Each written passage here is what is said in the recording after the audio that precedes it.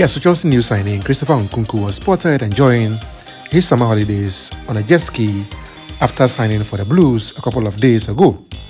Nkunku is the fun-loving type, and it's time for the Frenchman to take some rests after his international duties.